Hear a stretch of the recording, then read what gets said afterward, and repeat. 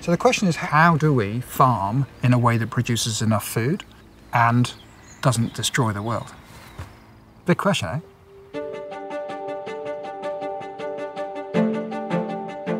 When we came to the farm, we had two things on the farm: monoculture cereal and grassland.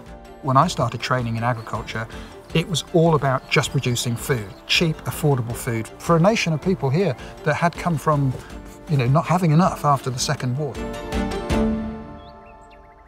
I'm Ian Wilkinson. I'm co-founder with my wife, Celine, and director here at FarmEd. It's a demonstration farm. It's an educational centre. We bring groups of people together here on the farm to talk about farming, the environment, wildlife and food. What I see currently, and a lot of us in agriculture do see, is this linear system which is depleting our natural capital in all shapes and forms. There is no more land. There are more people coming. 3 billion, they say. So how do we farm in a way that produces enough food and doesn't destroy the world?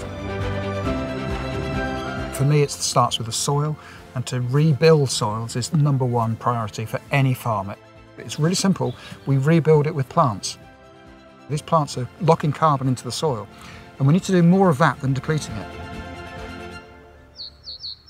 So we have a crop of wheat, which is farmed in exactly the same way that everybody else is farming wheat across the UK.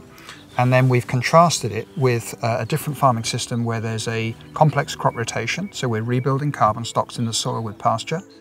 And then we move into wheat and oat production without the use of fertilisers and the chemistry. Then we undersow these with cover crops, and we reintroduce animals grazing into the system as well. You can see there's actually quite a lot of carbon coming in the soil, which will make it more fertile as the years go on. Because we're growing lots of cover crops, because we've got pasture in the system, livestock in the system, you can see the difference in the soil.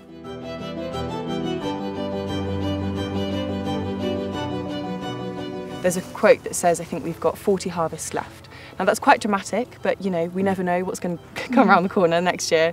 As soon as there's diversity on top of the soil, diversity will happen in the soil. Each plant brings up different minerals from the soil, which is really important for these plants that the cows and sheep graze off. We can rebuild the system, we just have to invest in it. We wanted to be able to demonstrate the different things that you might do. So the agroforestry here, and the fruit and veg production, and the natural flood management, and the introduction of livestock. These are things you might do if you're a farmer. But every farm will be different, every soil type's different. You can't say, here's a blueprint for all soil types. In a way, that's why we're in the mess we're in. You think about the monocultures that we use across the world. The problem we have is that if we fragment a factory farming system, we lose some of the economies of scale. But we need to reinvent the way in which we integrate that diverse production into the supply chains. It's as simple as that.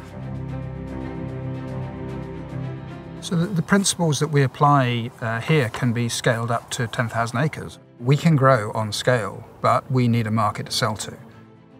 Finances and return on investments are really important, but alongside it, we have to work within planetary boundaries. I am very hopeful, and I think the key is not just in policy from government, but also from green finance, because green finance is going to make a huge difference. I wish I had 2 more careers ahead of me, I really do. I'm just come on the pitch for the second half right now, and I'm hopeful that I'll have a good second half, because I just think there's so much to do. There's so much to play for. We're not there in terms of tipping point in regenerative farming, because the amount of food that's produced under that banner is relatively low at the moment. But it's coming. There are thousands of farmers that make it very clear that this is the direction they want to travel in. So to rebuild that whole system is now.